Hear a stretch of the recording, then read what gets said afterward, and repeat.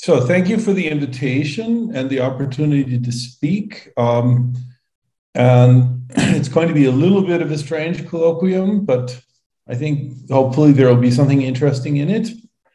I'm going to talk about topology at high temperature from the lattice. This is going to be a talk about quantum chromodynamics and its behavior at very high temperatures, such as existed very early in the universe. And I'm going to try to connect that to physics, which, for instance, may explain the dark matter of the universe. And this is work that I've been doing with collaborators mostly in Darmstadt. Thomas Jan Perry Jonaka and Daniel Robina, but also in collaboration with other members of the Collaborative Research Center, Strong Interaction Matter Under Extreme Conditions, which combines together theorists in Frankfurt, in Bielefeld, and in Darmstadt. So let me outline what I want to talk about. I'm going to discuss a puzzle, one of the largest puzzles in science, I would argue, which is the dark matter in the universe. And then a second puzzle, maybe not as well known, but also very interesting, which is the fact that the strong interactions, quantum chromodynamics, appear to respect a symmetry, which is time reversal symmetry. And in fact, because of issues involving topology in QCD, very non-trivial issues, which I'll at least outline, it's a surprise that quantum chromodynamics respects that symmetry. And there's a proposal which could explain why this symmetry is respected by the strong interactions, which turned out to give a candidate for the dark matter, which ties everything together. But in order to investigate that, we're going to have to understand better this issue of topology in the strong interactions. I'll describe a little better what the strong interactions are, in what sense they have topology, and how we go about trying to understand that topology using tools of lattice QCD. I'll try not to make that part too technical, but I think that there are a couple of interesting ideas there involving sampling and sampling weights and what one can do with those. So let me first start by saying that one of the largest mysteries in modern science is the dark matter, that the kinds of material that we know about, which make up the atoms, represent only about 4.6% of the energy budget in the universe. Most of the energy budget is something called dark energy. And as far as we understand, that is just that empty space has a very slight non-zero energy density. And there's nothing that prevents that in any of our fundamental theories. And as far as we can understand, that's just the way it is. And it's a puzzle, but it's not as big a puzzle as the dark matter, making up about 24% of the universe's energy budget, because this is real, genuine stuff, which gravitationally clumps. That's why we call it matter. And it interacts very weakly or not at all with the ordinary matter we're made out of. It has negligible electric charge. And so far, we have only been able to detect its presence through its gravitational effects. That's why we call it dark. And it's cold in the sense that it's basically sitting still and not all flying around. It had a negligible pressure already when the universe was 3,000 times smaller than it is now, still does. And basically, all we know about it are these three properties: that it's matter, that it's dark, and that it's cold. So its name actually tells you, cold dark matter actually tells you everything we know about this stuff. There's another mystery, which at first sight has nothing to do with the first one I mentioned, and that is the time reversal symmetry of the strong interactions QCD. So what is time reversal symmetry? It's a statement that if you film some physics going on, and then you run the movie backwards, then at least at the level of the microphysics, everything you see makes sense. It follows the usual physical laws. We know that statistical mechanics breaks time reversal. Entropy increases. When you run the movie backwards, entropy decreases. This is why it looks so funny to run a movie backwards. You see flames unburning things or broken objects flying together. But at the microscopic level, the individual motions of the particles in those events actually are obeying the standard laws of physics, and they make sense. We know that this time reversal is not an exact symmetry of nature. We've observed this violation in the weak interactions, but only through extremely small and subtle effects. They've been observed in a handful of experiments, all involving so-called neutral meson oscillation. And many places you could go and look for it where you would sort of expect it if it is not a symmetry of nature. It's not been seen. So let me explain that a little bit more in the electromagnetic interactions, which we're more familiar with. So imagine a simple experiment in electromagnetism. I charge up two plates of a capacitor, one of them positive, one of them negative. We can calculate then that an electric field is pointing from the positive up to the negative one. And I throw a positive electrical charge in. At first, it's moving horizontally, but it will deflect under these fields towards the negative charge plate. So it'll follow this green path. If I watch the movie backwards, which I'm showing by putting up this little screen here, and what's on the other side of the screen is what happens when the movie runs backwards. The positive charges, the negative charges, they're just sitting there. They are in the same place. The electric field, you can calculate from that. It's just the same. Instead of ending on this side, the charge starts on this side, flying somewhat downwards. And the effect of this electric field is to absorb that downward motion and have it come out in a straight line. That is, it follows precisely the reverse of the path that it follows in the forward version of the movie. So the same laws of electromagnetism that determine this path would determine the reverse path if you run the movie backwards. So it's completely consistent with time reversal. What about magnetic fields? They're a little bit more confusing because they're a pseudo-vector. That means rather than thinking about the magnetic field itself, you have to think about where it came from. If I say that there's a magnetic field sticking out of the board, indicated by these little arrowheads here, then what I'm really saying is that there's a current flowing in a loop. And that magnetic field is a consequence of that current, which we can determine using the right-hand rule. Under the influence of that magnetic field, a charged carrier will deflect according to V cross B, and we find that that will give a downward deflection to this trajectory, yielding the trajectory shown. When I reverse the order of time, then the current running around in the loop runs in the opposite direction. Therefore, if I use the laws of physics to calculate what the magnetic field should be, again, applying the right-hand rule, I find that it's going into the board. That means that a particle coming in here from the right and moving towards the left will again be deflected downwards and will indeed follow the time reversal of this path. So even though the magnetic field itself has to flip sign, it's a pseudo-vector when you reverse the flow of time. The physical consequences are all the same. The paths that particles follow when you reverse the flow of time will then be the paths that they would follow in that scenario. So the laws of electromagnetism respect time reversal invariance.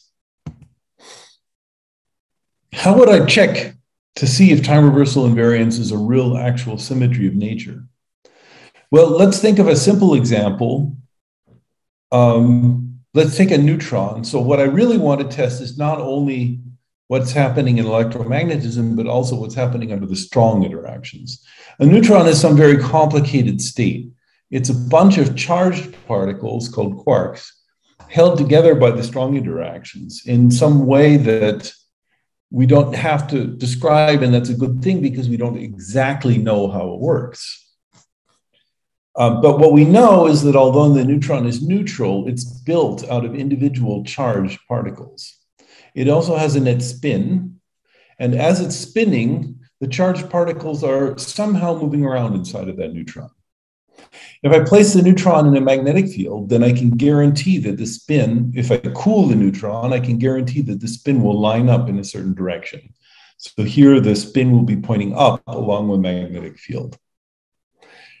And I can then ask the question, could it be that the complex dynamics holding together this neutron cause some of the plus charges in there to float up to the top and some of the minus charges to float down to the bottom? We don't know any fundamental reason that couldn't happen. But if it does happen, it's a violation of time reversal symmetry. Let's see why that's true. Let's consider this experiment running the movie backwards. When I run the movie backwards, the current going around clockwise, anti-clockwise here, sorry, will now go along clockwise. That means the magnetic field will point in the opposite direction. That means that the spin will spin in the opposite direction. Alternatively, you can say when you see something spinning, if you run the movie backwards, it's spinning in the opposite direction. The laws of physics, which would make plus charges float up to the top of this neutron, would make a neutron spinning in the opposite direction and have the plus charges float down to the bottom. But watching a movie backwards, you would see the plus charges float up to the top. So a law of physics, which makes the pluses float to the top, will give you a movie reverse that does not follow the same laws of physics. Therefore, if time reversal is a good symmetry of nature, it must be that it doesn't happen, that positive charges float to the top and minus charges float to the bottom of a neutron. And so this is a sensitive place to look to see if time symmetry is truly a symmetry or is violated. And people have measured this in neutrons to extraordinary precision and have demonstrated that, in fact, there is not such a displacement of charge into a neutron, or if there is, it's smaller than 1 part in 10 to the minus 26 centimeters. And this is, roughly speaking, 13 orders of magnitude smaller than what you would get if you just separated two charges by the radius of the neutron. So this is a very, very strong null measurement of this effect, implying that time reversal symmetry, if it's violated in the neutron by a very, very small amount. Since the neutron is held together by the strong interactions, that means that the strong interactions respect time reversal invariance. Now, to see why that's puzzling, let me remind you what the strong interactions are, okay? And here, the details are too much to really properly explain in a colloquium. So I'm going to give you a hand-wavy picture of what the strong interactions are. And either you already know this or you don't. And if you don't, then just carry away this hand-wavy picture. Don't try to understand it in great detail.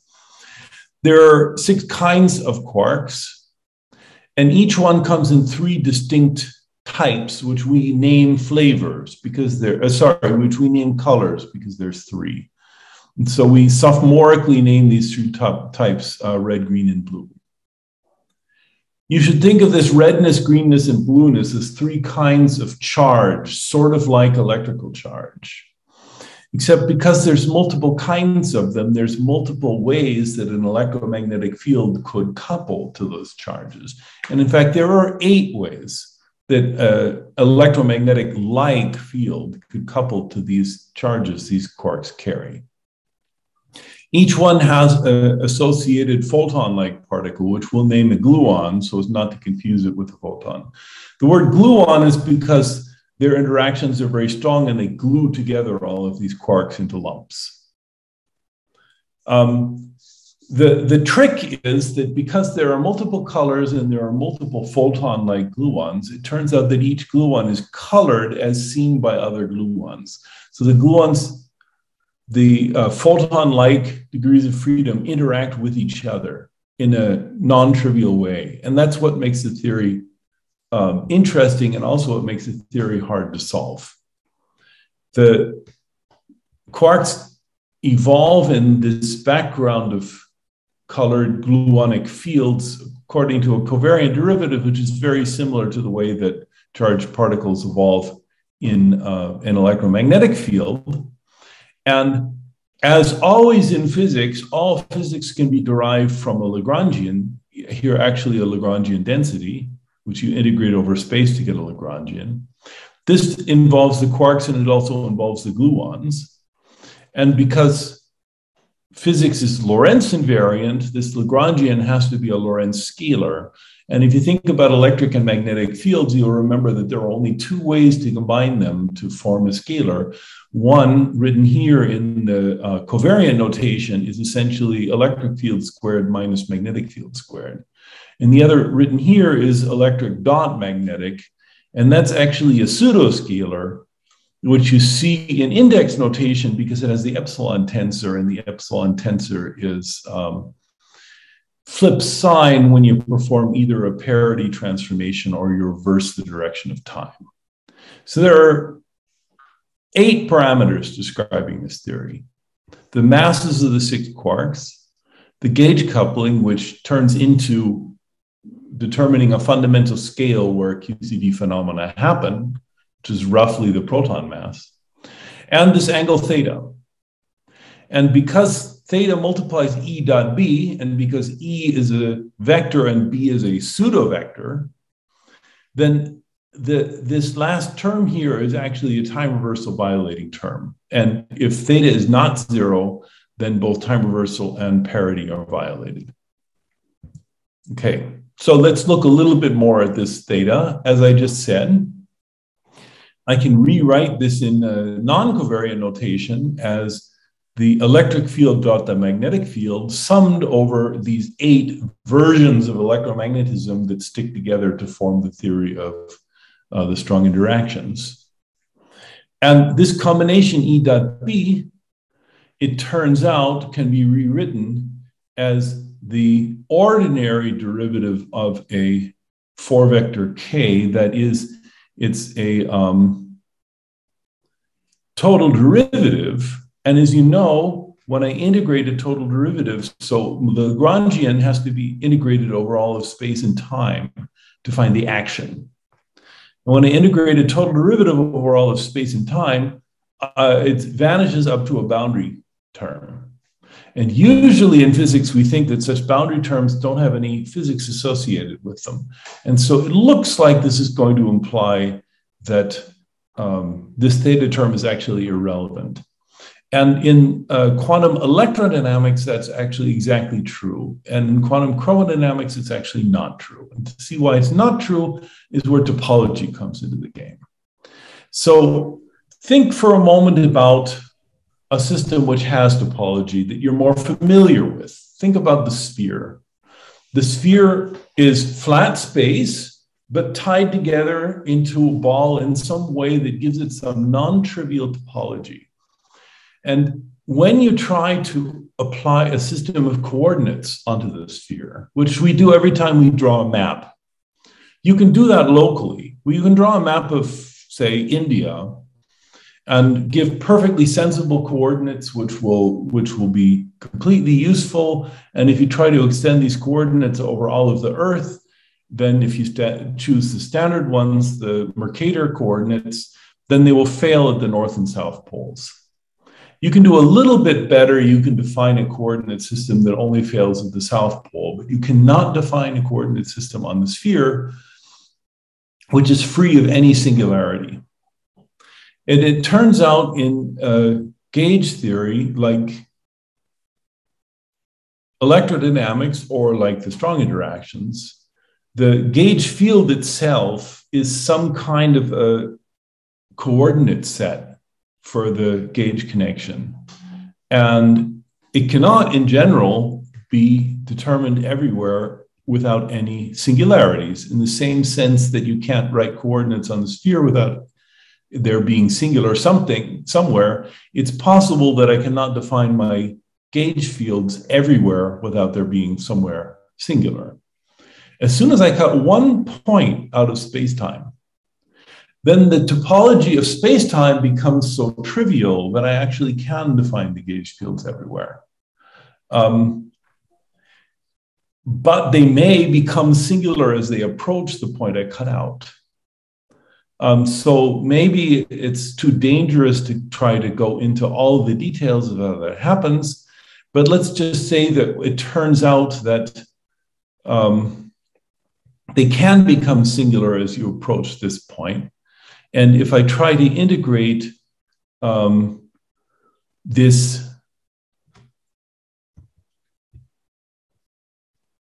combination, which is supposed to appear in the action, E dot B, over all of space, then its integral over all of space is determined essentially by an index describing how singular the gauge fields become as they approach the point I had to cut out. So this is sort of like if you look at how singular the coordinates on the sphere are as you approach the South Pole, the degree of coordinate singularity that you find there actually tells you that you're on a surface with genus 0. And if you try to put coordinates on a torus, you can. It doesn't have to have a singularity. And if you try to put coordinates on a system with 2 holes, then you can't again. But the way that the coordinates diverge when you approach the singularity will be opposite. So in the same sense, I have to cut a point out here to make sure that I can define the gauge fields everywhere. And the way that the gauge fields become singular as I approach that is determined by an index called the instanton number. And that is the integral over the full volume of this E dot B up to factors of 8 pi squared. Okay. So on a compact no boundary space, the integral of this quantity multiplying theta has to be an integer. And that means that if this theta term is present in my Lagrangian, so if my Lagrangian has this, and then what I'm supposed to do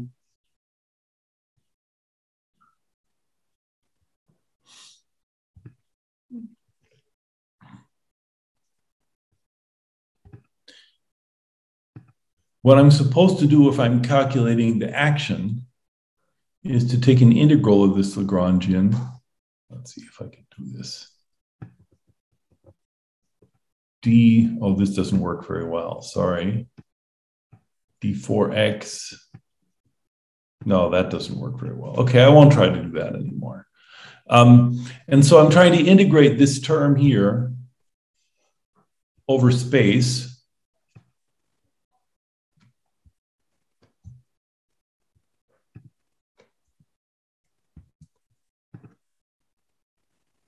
Oh, I have to get rid of these guys now.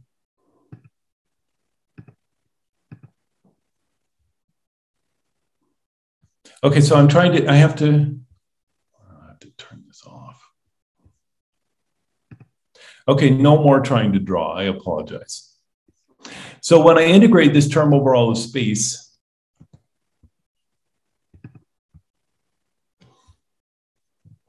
because this integral becomes an integer, I'm going to get exponent of I theta times the integer. Now you see why I chose to write this theta as theta implying that it's some kind of an angle. If theta is 2 pi, then that's the same as theta being 0. This exponent is always 1. If theta is not 2 pi, then this introduces phases into the path integral over all possible gauge field configurations. So the partition function, which determines, say, the vacuum energy, for instance, is an integral over all things that the gauge fields can possibly do, weighted exponentially by the action, times, if this theta is there, some phases determined by these topological indexes. Okay, now how big do I expect these phases to be? Well, there's a triangle inequality which says that E dot B is always smaller than E squared plus B squared over 2. And that means that if E dot B integrates up to be 1, then E squared plus B squared over 2 has to integrate up to be at least 1. And that turns out to imply that the action is at least 8 pi squared over T squared, which means that configurations which have these topological knots in them have an exponential suppression in the path integral. So they're very rare, or they would be very rare if the coupling of the strong interactions were small. The coupling of the strong interactions is strongly scale dependent. At long distances, it's actually large. So this exponential suppression isn't a suppression. At short distances, it's small and this exponential suppression is severe. And that means that the susceptibility, the mean squared number of instantons that happen, is some infrared dominated integral. And it can be estimated within QCD to be of order the 100 MeV scale to the fourth. And if you put that in and you put in some lattice QCD studies of how strongly such a theta term should cause the neutron to have an electric dipole moment, you discover that this theta, based on the experimental constraints I described earlier, should be less than about 10 to the minus 10. So what we know experimentally from these neutron dipole moment experiments I described here is that if this theta is present, it's smaller than 10 to the minus 10. So consistent with 0 and very, very small. That's really strange. Usually things aren't really small unless there's a reason. And so let's look to see if there's some explanation for why QCD should just not have this angle. And there's a proposal called the axion. It's already about 40 years old as a proposal, which could explain why this is true. I add another field to my theory called phi. And it has a Lagrangian with respect to symmetry in which phi's angle gets rotated.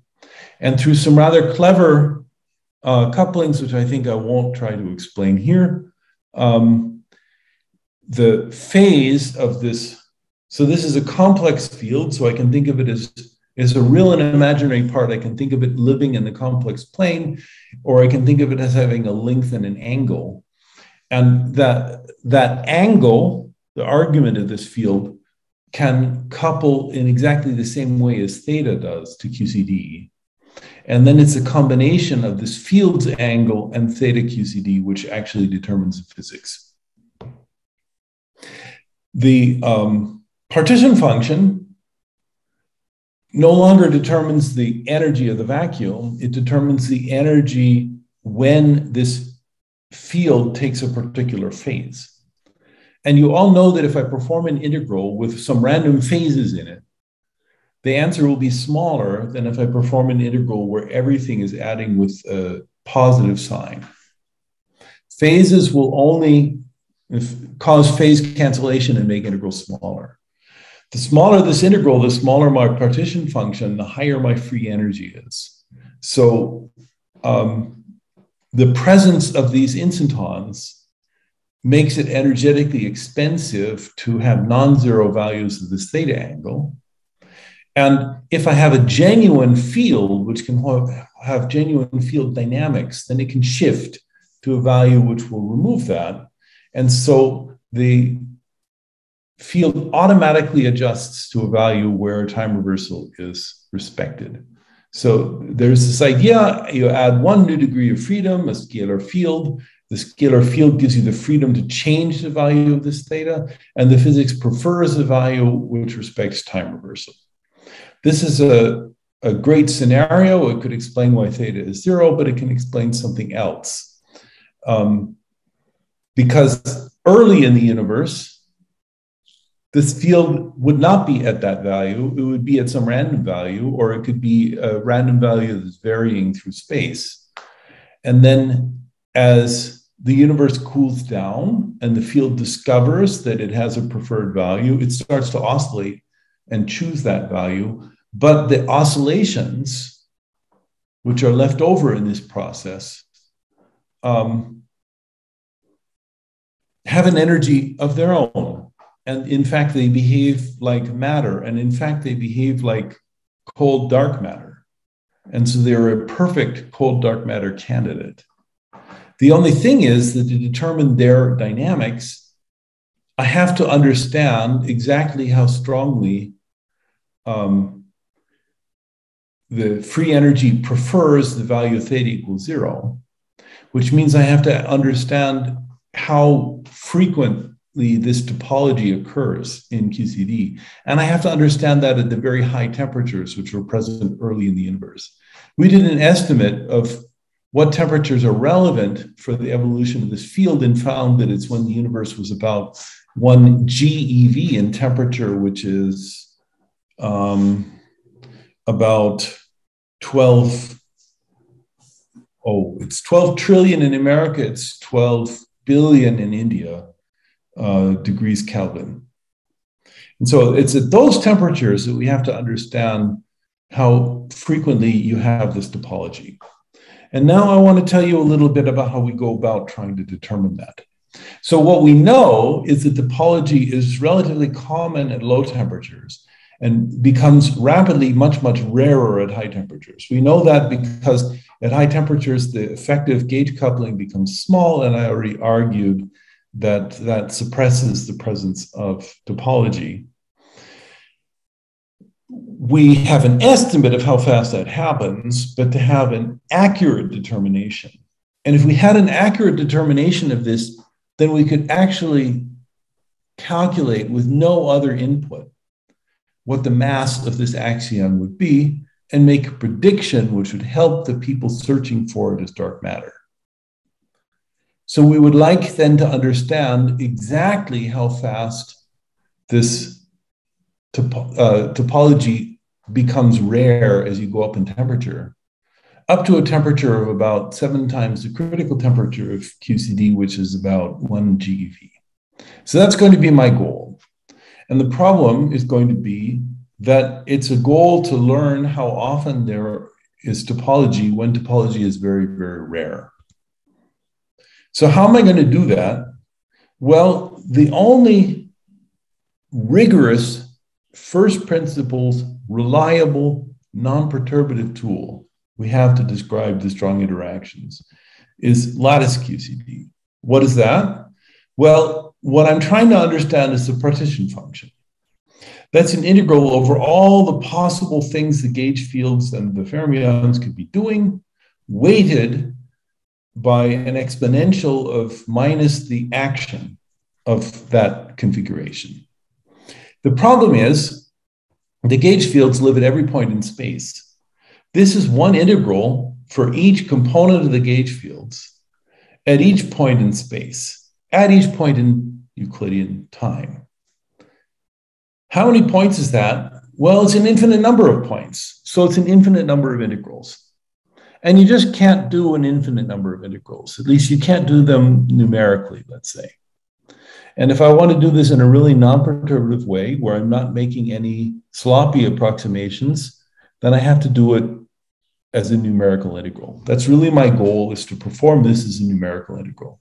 The only way I'm going to make that work is by discretizing space, so that I have a finite number of points, so that I have a finite number of integrals to do. This works.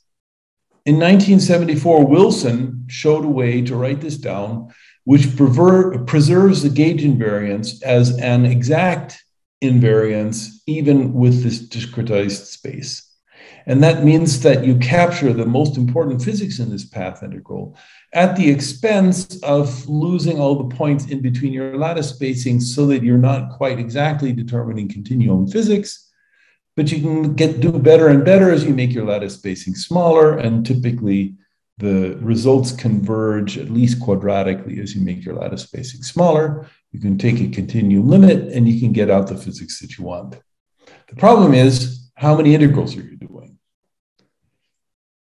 The fields have of order 100 components. And that's per point. Space is 4-dimensional, even if I'm not very aggressive and I make my space 12 by 32 by 32 by 32, which you would argue is a fairly coarse discretization of space and also living in a rather small box, I already have 10 to the 8 integrations that I have to carry out. For a larger box, lattice people frequently have to do 10 to the 10, 10 to the 12 integrals. That's too many integrals to do numerically by, say, random sampling. So I have to think about some good way of performing these integrals. There's also complications of exactly how you do the integrals involving fermions, but I will skip those for today. So let me talk a little bit about how you do integrals in very, very high dimensional spaces. This is a problem which physicists encounter more often than you would think. And the simple-minded thing, which usually works for a one-dimensional integral, is I just randomly sample points in the integration range. And let me see why that doesn't work. It's because I'm doing an integral where the integrand is exponential. And almost everywhere it's exponentially small. So there's some spot where the integrand is large, and everywhere else it's absolutely tiny. And if I randomly choose points, I'm just never going to choose a point right at the spike, especially if there's 10 to the 8 different dimensions. And so this is just one point in some very, very high dimensional space. I'm just going to fail to sample the important configurations. So I'll do a sampling and none of them will hit the place that actually controls this integral, and I'll learn nothing. The alternative is to put your sample at the peak. Try to sample the place where the integral is big. This turns out not to work because the peak is very, very narrow. And in some sense, it has wide shoulders. So if I take this picture and I zoom in just around this peak, so I leave out 99.99% of the integration range and just look at the part where something's happening. It's sort of generically, it's high dimensional, it's much nastier than what it looks like, but it generically looks like something like this. There's a spike, and then there's these very wide shoulders. And the integral is actually dominated by these shoulders. And one way to think about why that's more and more likely to happen as you have more and more integrals to do is that these shoulders stretch out from the peak in every dimension, in every direction. So if I have 10 to the 8 directions, then I have 10 to the 8 directions that shoulders are happening in. And that means I'm going to have 10 to the 8 times more shoulder than peak. And so the shoulder can very easily dominate the integral, even if the height of the shoulder is 10 to the minus 8 of the height of the peak. And we're familiar with this issue from statistical mechanics. In fact, this is what statistical mechanics is all about. The peak is where you have a low energy in the stat mech version. So in stat mech, instead of an exponential of minus the action, it's an exponential of minus the energy over the temperature, the Boltzmann. So think of this as like a Boltzmann factor. And you know that you can make the Boltzmann factor large by going to where the energy is low, but you have lots of phase space in these shoulders where that is, they have a higher entropy. And there's always this balance between energy and entropy to figure out what actually contributes. And so I have to do a sampling in a way that respects the balance between energy and entropy. And the way to do that is so-called importance sampling. So this is that if I'm trying to say, determine the expectation value of an operator, I want to perform an integral over all possible configurations, weighted by e to the minus the action, times the observable in that configuration. This is the standard path integral. What I do is a sampling of all possible configurations using the measure times this e to the minus action as a weight. I build a sample of such configurations, and then I just evaluate my observable on the sample. So that's 1 over the number of elements in my sample times the sum over the elements in my sample of the value on that element. To do that, I need to find an algorithm which can wander around through the phase space in a way which respects this weight, that prefers the likely places, but prefers them by the right amount. And there are old algorithms and modern and very sophisticated algorithms from doing that. The best at the moment is something called the hybrid Monte Carlo algorithm. It's been continuously further optimized over the decades. And the idea of this algorithm is a Markov chain. I have a space of possible gauge field configurations, and I wander through that space in an essentially path-connected way. And the reason I have to do it that way is that if I try to make big jumps in my phase space to somewhere very different than where I am, that's typically somewhere which has a much larger action, which means that it should be far more exponentially suppressed than where I'm jumping from. And that means that I can't do that jump. So that has a very low acceptance if I try to make big jumps. Okay.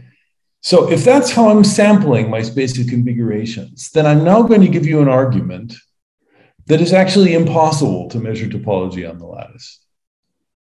And that's because the idea of topology is that the possible gauge fields are split into different classes categorized by an integer, which is this instanton number. So there's the n equals 0, there's the n equals 1s, there's the n equals 2s, there's the n equal minus 1s. And if I'm wandering in a continuous way through this space, and I start at n equals 0, I will always stay in n equals 0. And if I start at n equals 1, I will always stay in n equals 1. And I won't be able to sample back and forth between these different regions. That makes the sampling impossible. Now, that's actually not quite true on the lattice, because the lattice does not capture this topology perfectly. It actually fills in space in between these topological sectors. But if it's supposed to look close to continuum physics, then it must be doing that somehow in a very slight, very inefficient way. And that's what I'm going to be talking about in what follows. So how does this work? Well, imagine that I have some topological object, some knot of gauge fields, which carries this topology. It has a size. And if it's many lattice spacings across, if it's like this big, then the lattice has to see it. It's there. And I'll say, I have topology 1.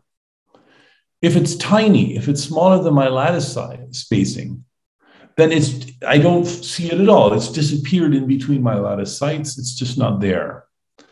And there must be a continuous range of the size of such an object such that it can be about 1 or 2 lattice spacings across, in which case it's really not clear if my lattice will see it or not. And that's actually bad because it means that topology isn't well defined on the lattice, but it's also good because it means that there can be bridges between these topological sectors. So these very small topological knots, which I'll call dislocations, can serve as bridges between these topological sectors. And what I really see is something more like this. I have a topological sector and then a narrow, skinny little bridge, and then the next sector, and then a narrow, skinny bridge in the next sector. And that would be in vacuum. At temperature, it's a little bit worse than that. In the continuum limit, these bridges get thinner and thinner. And in the high temperature limit, it turns out that the topological sectors, other than the no topology sector, get rarer and rarer. The first problem means that it becomes hard to sample. The second problem means that it becomes hard to get statistics. So the vacuum looks like the red line here. There are regions which are one topology, the next topology, the next topology, with very narrow bridges that get narrower and narrower as you go to lattice spacing 0. And high temperature is one very, very large region, a narrow bridge, a much, much smaller region, even narrower bridge, a tiny region. And this is what you have to sample. And there's two issues. One is if you're wandering around, you're very unlikely to wander into this neck. And the other problem is once you do, you're quickly going to leave this neck and go back in the big area again, and you're going to spend almost all of your time in the big area. And both of those problems make it very, very difficult to determine the relative likelihood of being in these unlikely configurations against the likely one. Okay, this I will skip. So if I just do the straightforward thing and randomly sample gauge field configurations and measure their topology, here's what I find. It's a sample of tens of thousands of configurations, and none of them have topology, and I learn absolutely nothing. So this doesn't work. I have to use a trick. And now the reason I'm telling you all about this is because I think this is A, a neat trick, and B, a trick which maybe you can find a way to apply in something that you work on. I think that this trick is universal enough that it has other applications, and it's something that not enough people know about. And this is a trick of sampling called reweighting.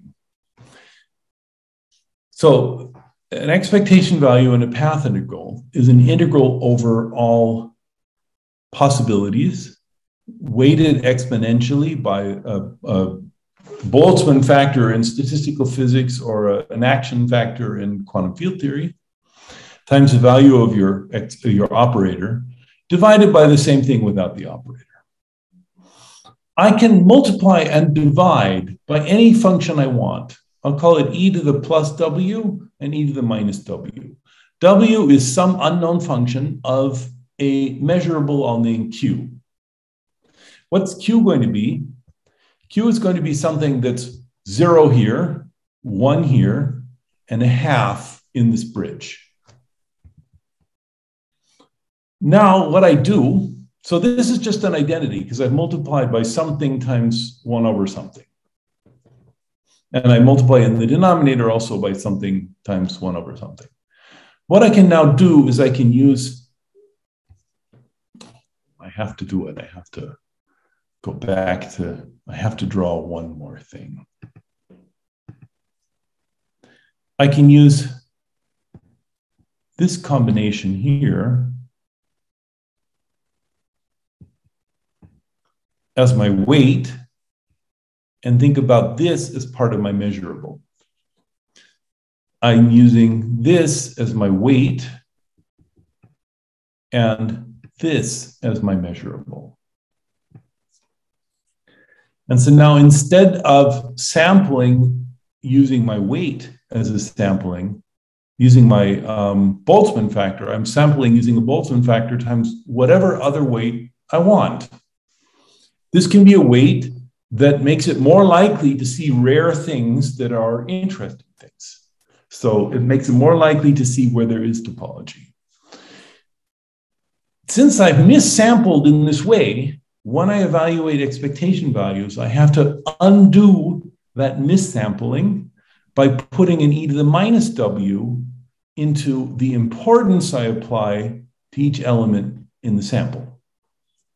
If I do that, then I can use any sampling weight I want, and I'm still making a valid determination of this expectation value. But if I choose a w carefully, then I can find one such that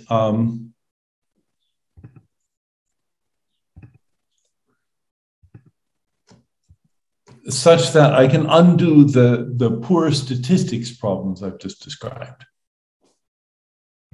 So my plan is the following. I'm going to choose some function q and a weight function w. So that we'll spend about equal amounts of time studying ordinary non-topological configurations, interesting topological configurations, and these small dislocations that you need to get back and forth between them. And Q has to be something that can tell these three things apart. And the way to do that is to find something that measures topology, but is deliberately imperfect. And let's just say that we found a way to do that. And the result conceptually is the following. So I have some variable, and if the variable is 0, then I'm in this no topology region. And if the variable is 1, then I'm in this topology region. And if the variable is in between, I'm in this bridge. And now I choose my weight so that I prefer not to be at q equals 0. I prefer to be in this bridge. And I'm also happy to be in this q equals 1 region. And that replaces this version with this very narrow bridge and this small region with this sort of cyan region where the bridge and the q equals 1 are much, much more common. So that's the cartoon of the way to reweight in order to measure topology. This is too technical. I will skip it. Let's just say that I actually have to reweight in two different variables. There's a problem, though. What do I use for this reweighting function? How do I even decide that? Because if I use the reweighting function, which prefers these q equal 1 too much, then I'll spend all of my time over here. If it doesn't prefer them enough, I'll spend all of my time over here. And the thing is that knowing the right amount to prefer these q equals 1 is basically the same thing as knowing the relative likelihood to be in these two places, which is what I'm trying to find out. So there's some chicken and egg problem, if you will, some self-consistency. How do I get where I'm trying to go without knowing where it is? And the cute thing is that we found an iterative and self-consistent way to do this, to build this weight function without having to know it, and that it's automated so that you don't have to, there's no by hand tinkering involved. You can set the computer running and it will find it. And the idea is the following. I make my weight function a piecewise linear function. And I say, well, wherever I am, that must be too easy to be there. And so I'll lower my function where I am, and then I'll update again. And once I manage to explore back and forth between the range of values that I'm interested in, then I'll reduce how fast I change the function, because I'm starting to learn something about the shape of the function. And as I continue to narrow in how oversensitive to undersensitive I am in the way that I change my function, then I'll converge on the right value of this W. And once I've gotten close enough, then I'll switch and do a Monte Carlo where I use this as fixed, and I'll use that one to do my final determinations. Just to give you an idea what this looks like, we made a movie of it once. Can everyone see this? So let's see if I can make it a little bit bigger. So this is my W function, which starts out being 0. I know nothing about what it should look like. And this is the Q value. Here are things without instantons. Here are things that are intermediate. Here are things that have this topology. And I start out with something with no topology. And because it has no topology, I'm going to lower this function. And despite lowering the function, wait, why is it not running? Oh, come on. There. Sorry, I don't know why that happened. As I lower the function, it's going to stay in this region until the function has been lowered far enough that it's able to escape and start exploring other areas. And then after it's managed to get from the bottom to the top and back to the bottom, then I'm going to soften how much it's changing this function and gradually converge on the right shape. And you see that after you've been doing this for a while, it's successful in being able to run from the likely no topology configurations to the unlikely topology configurations through the even less likely intermediate configurations without any real difficulty or hiccups. So that's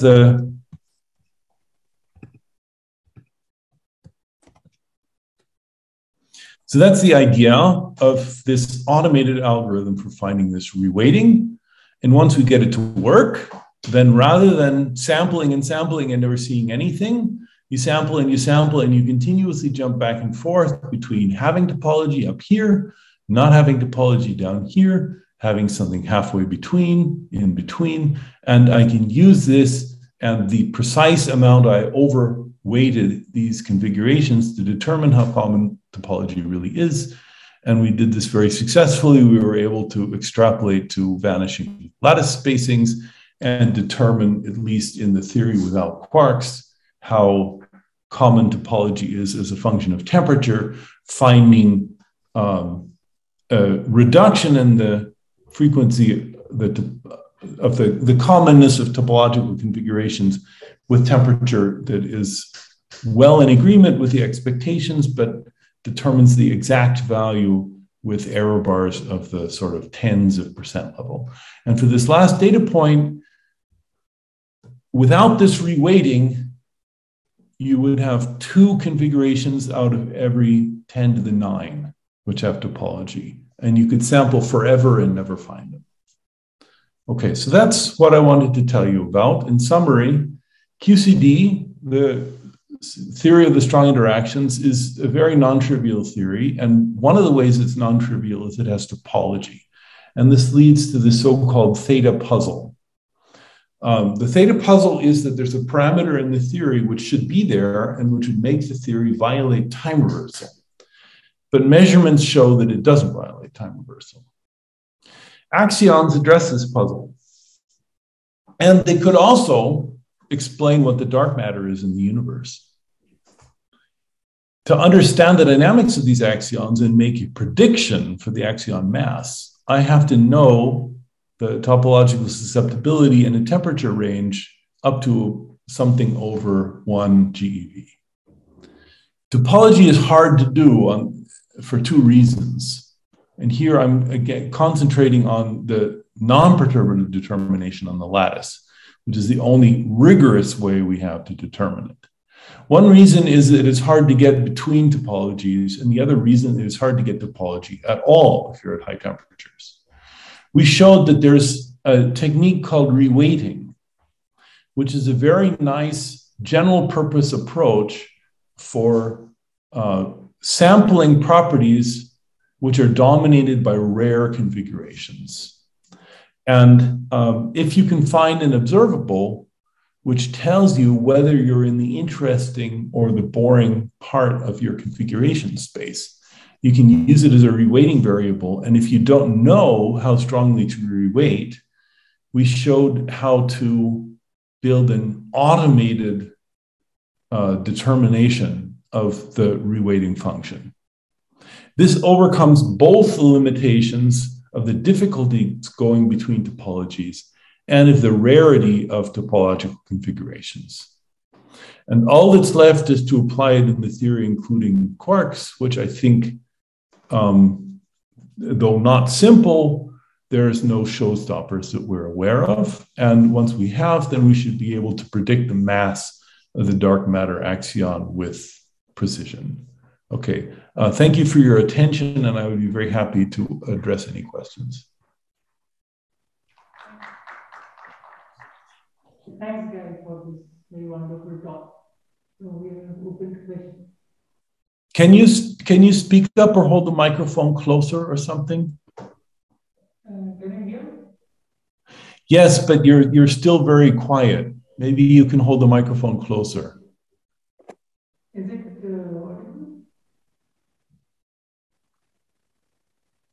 audible? Am I audible? Or? I can hear you, but not very clearly.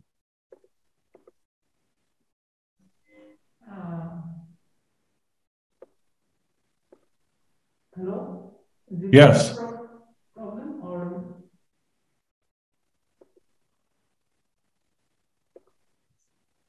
Well, it just seems that the microphone has a very poor gain somehow. I don't hear it very well. Maybe if somebody online has a question, or if somebody wants to type in the chat. Hi, can you hear me? Yes, perfectly. Okay. I have a couple of very basic questions, if you don't mind. So Please. If you would go to slide 12, I believe. Slide. Which one? 12.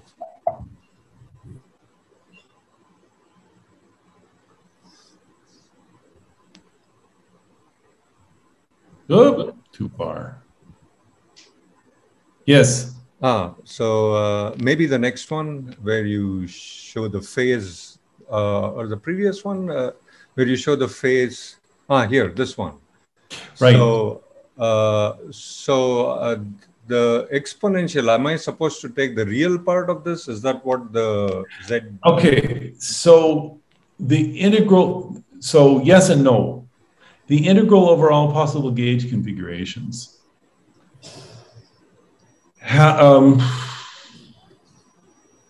has exactly the same number of configurations, which will give a positive and a negative phase here. So if I perform the integral as I wrote, you'll actually get a real value. I see. But if you put a real part on this integrand, it wouldn't do any harm. Let's put it that way. So in other words, the imaginary part just the imaginary part cancels between configurations. Okay. Yeah. And in the next slide, or the next one. Yes. So why is it important to know about this topological properties above TC and not below TC? Okay, so let me see if I can find a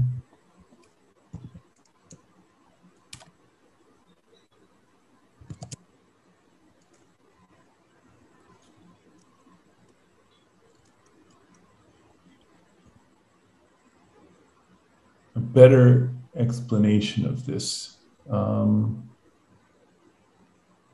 So by the way, this TC is the same where the chiral condensate either vanishes or is non-zero, right? Is that the same TC we are talking about here? Yes. Okay.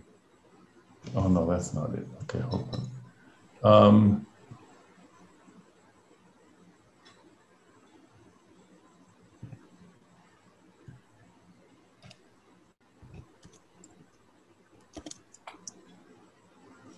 Here, okay.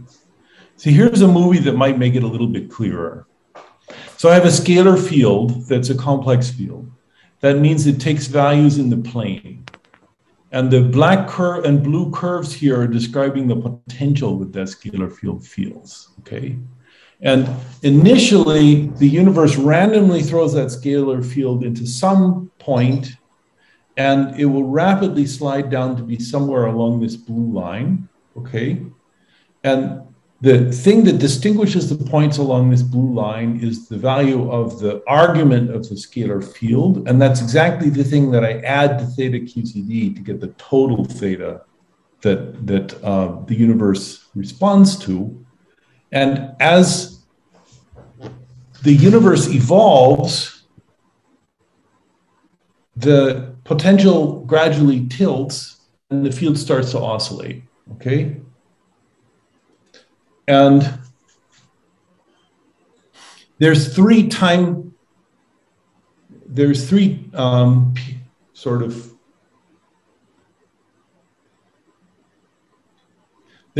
three time ranges in this evolution.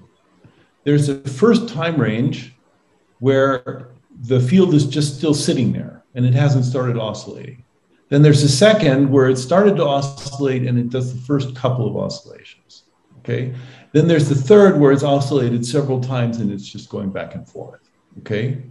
In the first, where it was just sitting there, how much the potential is tilted doesn't matter because the field isn't doing anything yet. Once the field starts moving, then there's this period starting about now where it does matter how tilted the potential is. So that is the thing that I claim starts at about 1 or 1.1 GeV temperature. At the end, it's oscillating back and forth very rapidly compared to how fast the potential is tilting, compared to how fast the universe is expanding, and its behavior is essentially adiabatic. Once the behavior becomes adiabatic, then we know what's going to happen. There's some clean prediction for how that part of the behavior will continue. It's only the part in the middle where it's making the first couple of oscillations that's sort of, if you will, confusing and which requires detailed calculations. And the real situation is worse than what I just showed. The field is doing that differently, independently at different points in space, and there can be another kind of topological obstructions to its straightening itself out, and that's another talk. I don't have time to give that talk, but that's the idea. Does that help? Yeah, so that helps. I had to skip some things. That's one of the things I skipped. Yeah, no problem. So just to clarify, so as time increases in that video you showed, I'm going to the left here in temperature, right? Exactly. So the beginning of that video, I was somewhere over here. The potential was so flat that it had no roll. I come to maybe about here, the field starts to roll. It rolls once. By the time I get to here, another. By the time I'm here, it's oscillating hundreds of times. The behavior becomes adiabatic, which means that it becomes very predictable. And so everything that happens after that, the details of the potential actually don't matter after that. So this is for the dynamics of the axion field itself. Exactly. The dynamics of the axion field are sensitive, roughly speaking, to this temperature range. But the instanton number itself is, not related to what you're talking about here. The instanton number, or how important non-trivial topology configurations are. Is that's what determines this blue curve? Okay. Yeah. So that's why we have to determine this. How common these instantons are. So if these instantons are very common, then these phases are large. And that means, unless theta is zero, these phases are large. And that means that there's a big difference between the partition function with theta and without theta. And that means that there's a steep potential. If instantons are very, very rare, then this phase is almost always zero. And there's only a very subtle difference between theta being zero and being not zero. And that means that the axion doesn't feel the effects of quantum chromodynamics yet. Okay. These questions are maybe a little advanced for a colloquium, but I'm still I'm still happy to answer them. It's just, so my last question is the 10 to the minus 9 that you had in the last one transparency. So what was that again? So what was the... Okay, so we studied a box of a certain size looking for topology. And one approach is just to randomly create lattice configurations and check if they have topology. And if you do that, and each one is truly an independent configuration, which they won't be, then 2 per billion will have topology at this temperature. And so to determine the expectation, how common topology is at this point, you have to, with high statistics, find these 2 per billion configurations. Yes. So what we did is we made it 100 million times more likely to have topology, and then it was 2 in 10. And that's something you can find. So does this translate to some probability in the continuum also about? Yeah, this is after a continuum extrapolation. So what we really did is we did this at 5 different temperatures. For this box, we did it at 3. For other boxes, we did it at 5. And then you perform an extrapolation to the continuum. And here, this is a log of topology versus topological susceptibility versus the square of the lattice spacing, which is the right set of units for performing the extrapolation. And that's what we find. Sorry, then what is the interpretation of the 10 to the minus 9 stated in the continuum theory? Right, that is what fraction of, so when you can't study all of the universe, you study a box of QCD, of hot, strongly interacting matter, and you make a box big enough that it's going to see infinite volume like physics. We chose some size of a box, which we explicitly checked. If you make it larger, you get the same answer.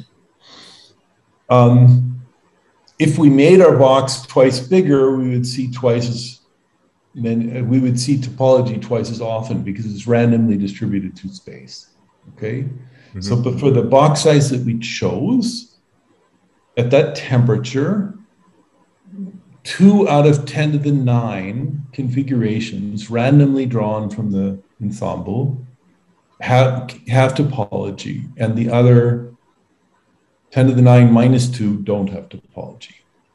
And that means that if you perform a random sampling of configurations, you will just never find the ones with topology. That's the point. Okay. But I would then also like to know about much bigger box when I take the box size to infinity, and how do I okay, so there are strong arguments that after your box reaches a certain size, the mean square topology grows linearly with volume. I see.